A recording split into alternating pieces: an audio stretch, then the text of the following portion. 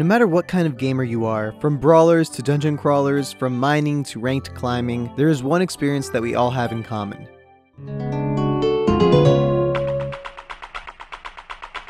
Video game music. Every game has it. Some games make it more obvious than others by revolving around music, like Rez, Chime, or even Guitar Hero, but the vast majority of games have music in the background that is less obvious, and most of the time people don't even realize it's there until it's gone. Video game music functionally works similar to movies or television. It sets the tone of the game, creates rhythm to scenes and segments, and it helps the viewer shape emotional responses. Like a beautiful film score, gaming music can become as iconic as the game itself.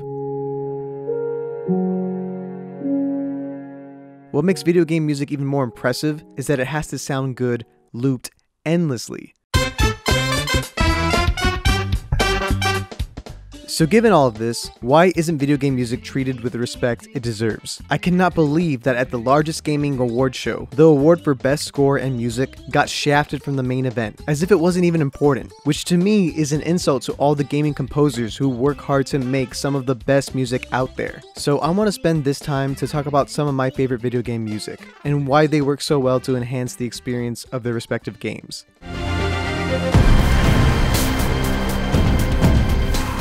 Apex's loud and pounding drums and orchestra combo does get me pumped to drop in and squad wipe people, and the optimistic sounds of the trumpets and violins in Overwatch remind me how much I do love the characters and the story. But lately, I've noticed myself turning off the music to focus more on the game. In a game like Apex or Overwatch, the music is great, especially when winning,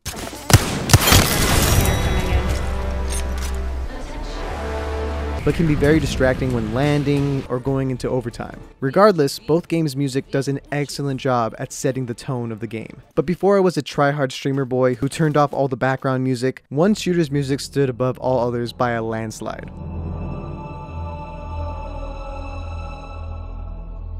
Halo 3's music is so perfectly calculated. It's in the lobby and sprinkled throughout the campaign, but the moment you enter a game, it's completely gone. Which is fine. You want to focus on the gameplay and landing your sniper shots and getting killing sprees. I get it, so I love that it's there when you're waiting to get into an epic battle, and its music definitely deserves love, but the game I really want to talk about is the first-person shooter that I have ever loved.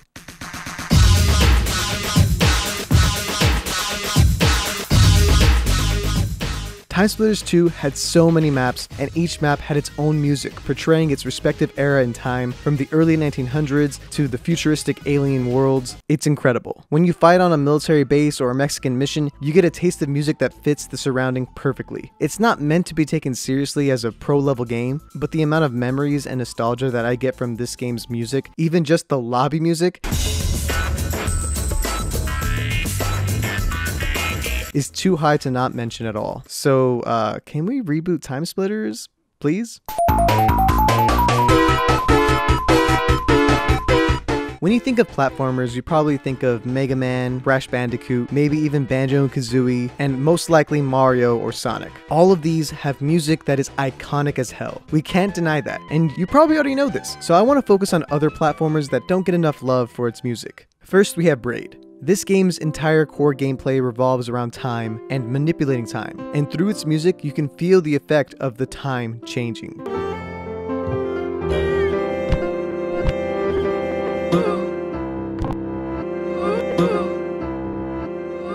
Its music on the surface is good for establishing this Tolkien-esque theme, but when the gameplay affects the music this much, it's hard to not be wowed by it. And lastly, we can't not talk about...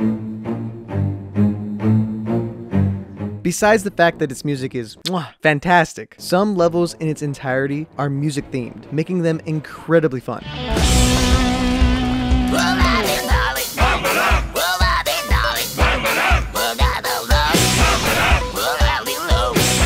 You have to give these games a try when you have the chance. They are not only great games, but they sound great as well. I'll be honest, I don't like RPGs that much, but I know people want to hear about how dope Persona 5's music is, or how amazing Final Fantasy's score is. And don't get me wrong, I understand why people have fallen in love with this music, but since these games don't appeal to me that much, I'm not going to be talking about it. The RPG that I want to talk about is the biggest one out there. Pokemon, and more specifically, the original Red and Blue version. I know, this is kind of a basic pick, but you have to give credit where credit's due. These games have been remade so many times, but given its limited hardware at the time, it was made on a Game Boy, the music in these games have stood the test of time. From the iconic Pokemon Center music, to the epic sounds of the battle themes, and the spooky, creepy vibes of Lavender Town, Pokemon has always had great music.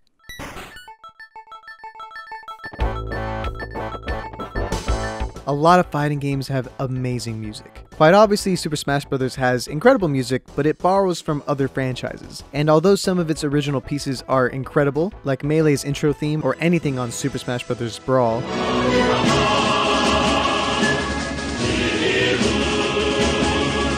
I want to focus on a different fighting game. Although games like Street Fighter and Mortal Kombat have some iconic music, and Marvel vs. Capcom 2 has the most iconic, if not annoying, pick your character song,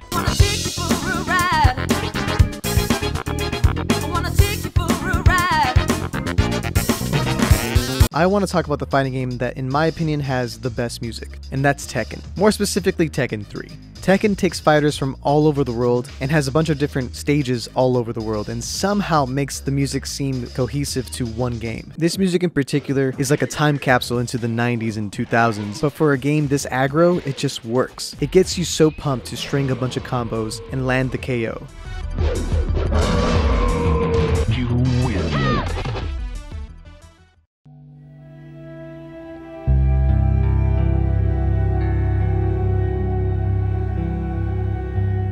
As the video game genre becomes more and more cinematic, video game music grows alongside it. From The Last of Us to God of War, to Telltale games like The Walking Dead or The Wolf Among Us, or even horror games like Dead Space. Narrative-driven games rely heavily on the music to tell their story. I know this category is weird because previous games can be both a shooter or a platformer and also focus on the narrative, but I just wanted to highlight the game that I felt was the most cinematic to me.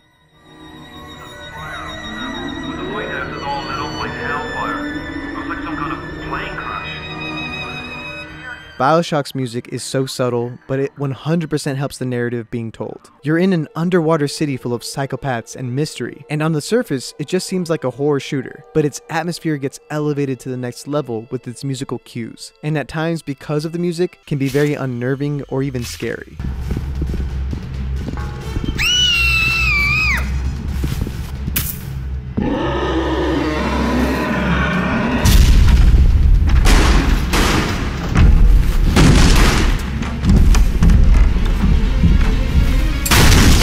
This game was the first time it felt like I was watching a movie. In fact, the first time I experienced BioShock, I wasn't even playing it. I watched my older brother beat it, and I kept watching because it truly was an experience like no game before it.